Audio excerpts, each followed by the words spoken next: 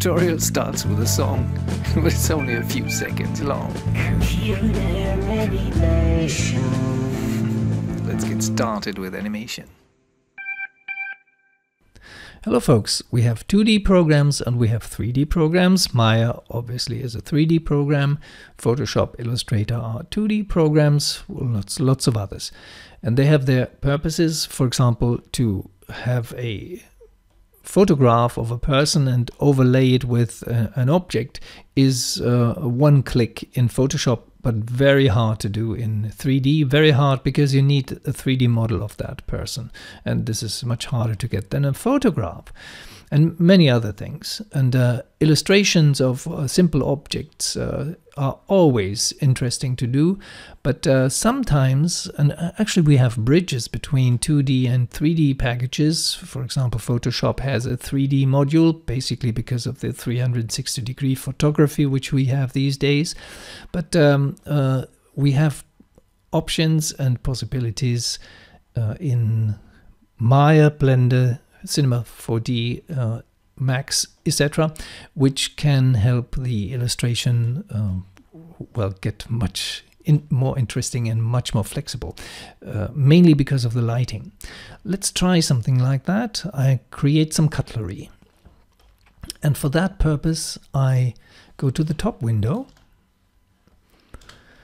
and I want to see the grid, and not necessarily, but yeah.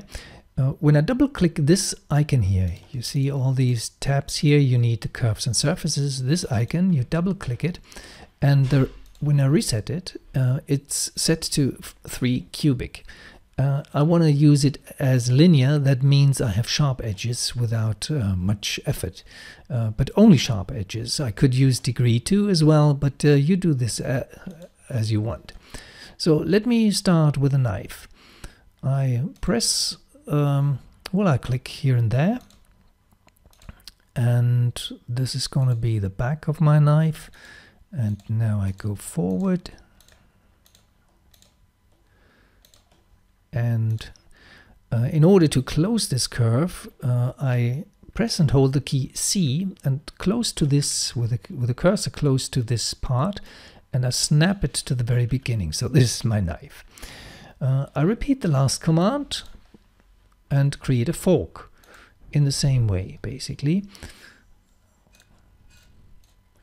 1, 2, 3, and then we go back here, and with the key C I snap it so it's back to the beginning of that curve.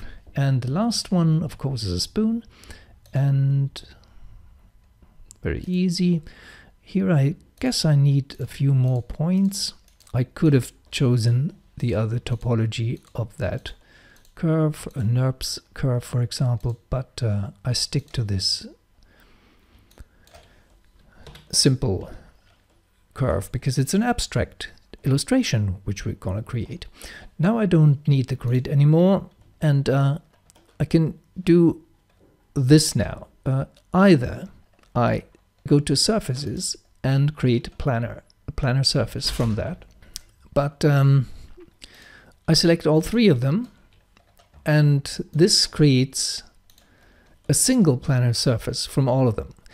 In the NURBS world, and this is a NURBS surface now, it is not really a surface of that shape. It's a square. And I did a 12-part course on Udemy and Skillshare, which you might check out, because there I go into details about trimming and all these kind of topologies and surfaces.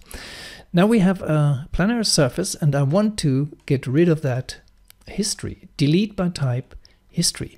Why is that? Because I want to have the curves not be controlling the surface anymore. So I can hide the curves now. I keep them, just hide them, because I might actually use them later to modify or create new surfaces with similar curves.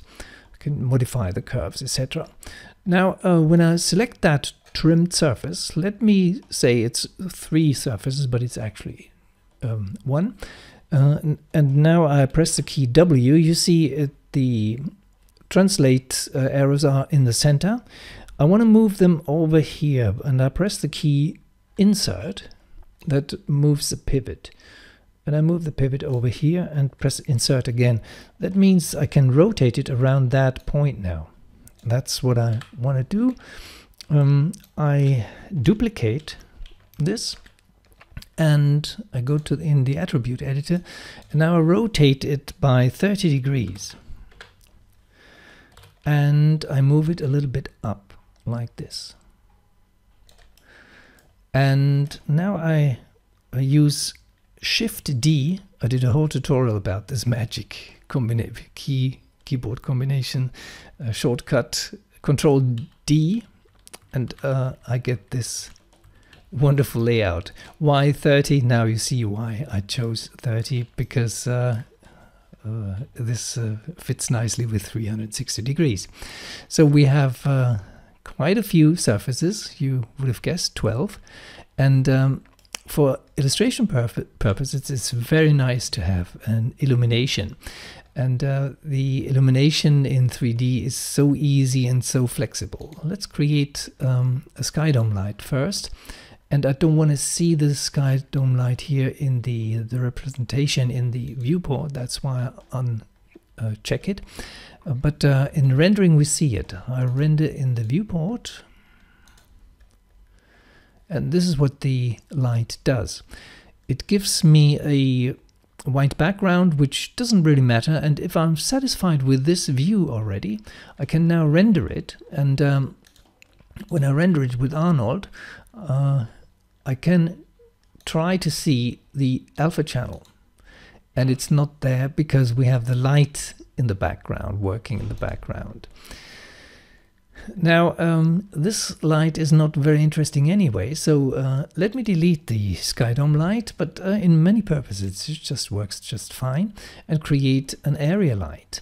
And the area light is not visible here because we unchecked the lights here, and I want to keep it like this, and rather go to the, well, for example, the perspective view, where I have my cutlery all sitting here. This is my light, and since the scene is quite big, I can scale it up quite a bit and move it up like this. This looks good. And I go back to my view here and render it with the Arnold. And I don't see anything because I need to uncheck normalize, and now it looks really, it gets getting interesting. And the exposure when I raise this gets very interesting. Now when I go to this tab, which is invoking the render settings, I can choose the image format, and EXR is ideal for this, for compositing later, for 3D, putting a 3D image like ours into a different environment, in a 2D environment basically. And I want the alpha channel, which is just fine, and now I render it. This means the alpha channel is working, and when I save this I can apply it to well, a tablecloth, for example.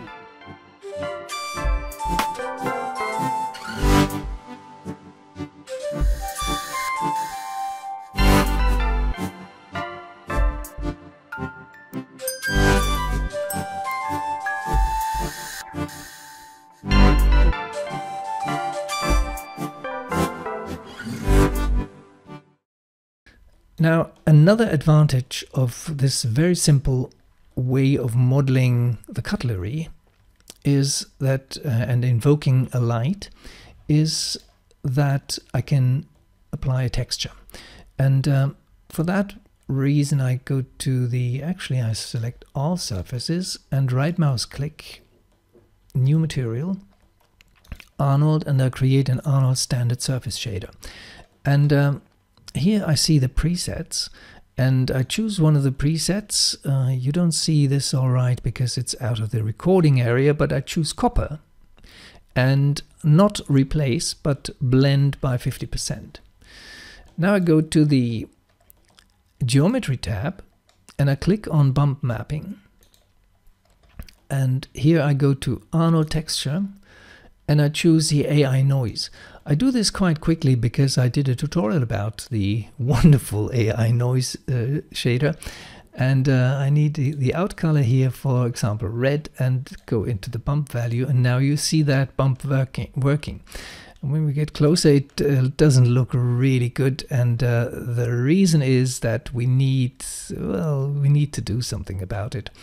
When we raise the octaves, it's getting more interesting. The distortion gets more interesting. We need more light now.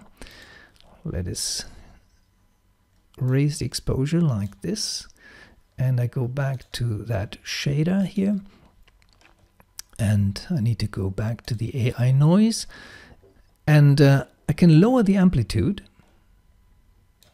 like this. It's getting more and more interesting, you see. Lower the amplitude even further, and now comes an interesting thing, the scale. And when I reduce the scale in this axis, I get a pattern in this direction. And when I do the same thing here, now I go back to the color, and I want the specularity to be not that drastic, the roughness a little bit higher. And here in the color, actually I can go to, well, for example, this kind of color. So this is my 2D cutlery in 3D. When I create such things, and I do this quite a lot just for my own pleasure, then I apply it in different environments and choose rendering angles, other cameras, etc. And I'll show you some of them. Have a nice day. Bye-bye.